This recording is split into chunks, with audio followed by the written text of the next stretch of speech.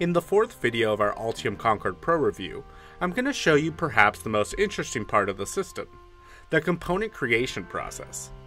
I'm going to start from the same panel where the previous video ended, using the Components panel to find components in my libraries. Here I'm trying to find a component with TC124 value. You can see that no such component is found, so now I have two options. I can define that component from scratch or go to the Part Search panel. I'm choosing the latter. This panel offers me a search in both local libraries and using the information coming from global component manufacturers. Now I'm going to refine my search a bit. I'm going to look only for resistor arrays. Now I enter the same search criteria again, and the very first result is pretty much what I expected.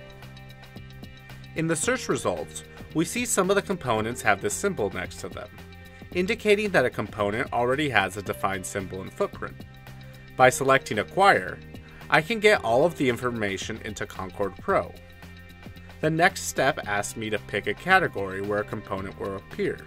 In this case, I'm choosing the resistors category. Now the software is opening a component editor and checking to see if I'd like to use all the existing data. So I'll click Use All Data and close the Manufacturer Part Search panel. Now I can see a component editor that is designed for use with Concord Pro, and I can simply register that component in my library. Now I'll demonstrate a different way to create a component. Here I'll copy the name of a component and close the document without saving. Next I'll use File, New, Component, and again choose a category for the component.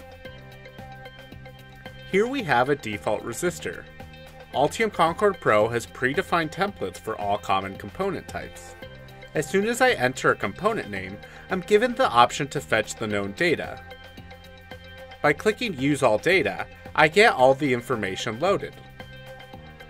I can then modify this symbol or use another footprint or 3D model if needed. I can also modify the parametric data. One example would be adding another parameter. Once the component is ready, I can use File, Release to Server. Here I'm presented with the option that allows me to provide a comment. In this case, I'll just click OK.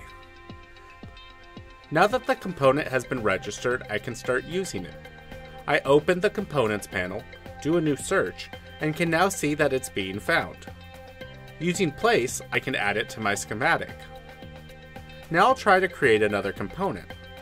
I'll start with File, New, Component. And I'm going to use an IC, so I'll pick Integrated Circuit. I've copied a name into my clipboard beforehand, so as soon as I enter it, I'll get all of the information. Now I can use File, Release to Server. The Messages panel is empty, meaning there are no issues with this component. Again, I can enter some comments here if needed, but for this example I won't. I'm ready to place this component on my schematic now. To find it, I'll start by opening the Components panel. Then I'll select Integrated Circuits and choose the most recent component. By adding a release date column, I can sort and select the one that's just been released and use Place to add it to my schematic.